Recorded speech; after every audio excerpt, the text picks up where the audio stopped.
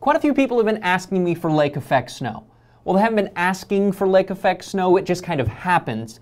But they've been asking me to explain lake effect snow for the Weather Word of the Week.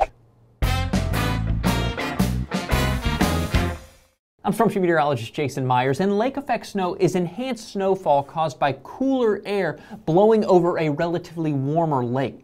All of the snowiest places in the world get as much snow as they do because of their proximity to a lake or an ocean, which enhances snowfall in the winter. In the United States, these are cities surrounding any of the Great Lakes, but especially Lake Ontario, Lake Erie, and Lake Michigan.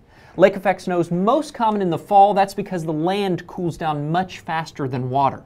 The warmer, moist air over the lake rises to form clouds. If cold winds through the lower levels of the atmosphere all blow in a similar direction, this causes snow to form and move over the land. With the right amount of instability and proper wind field, strong lake effect snow bands can result in multiple inches of snow per hour, lasting for hours at a time and burying cities in the process.